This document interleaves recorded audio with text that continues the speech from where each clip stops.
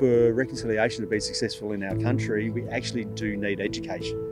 And the more and more people understand the impact of our history on Aboriginal people, and therefore that need for people to come together and learn that story, learn that education, and then combining that to come forward and move forward as a nation, it's really important.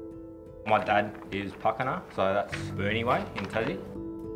Yes, I'm a Yorta Yorta man, which is sort of up Echuca, Malama, down the Shepparton, Cobram sort of area. I've got two totems. I've got the green budgerigard and then the honey ant. Yeah, so I'm Wajak Baladom Nunga. My totem was water. Mine's the Gunai Kurnai, which is in East Gippsland. My totem's a lizard.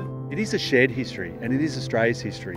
Now, we might talk of that history from an Aboriginal perspective, and a lot of that history is not learnt in our schools and those sort of things. And so, you know, while we might miss an informal education, there is a strong opportunity to be able to tell that story in our own ways, outside of the schooling system. It's important, I guess, for myself and the other Indigenous boys at the club to share our culture, just so the broader community and our teammates especially can learn and understand our backgrounds and where we come from to help educate their families and going forward the community as well.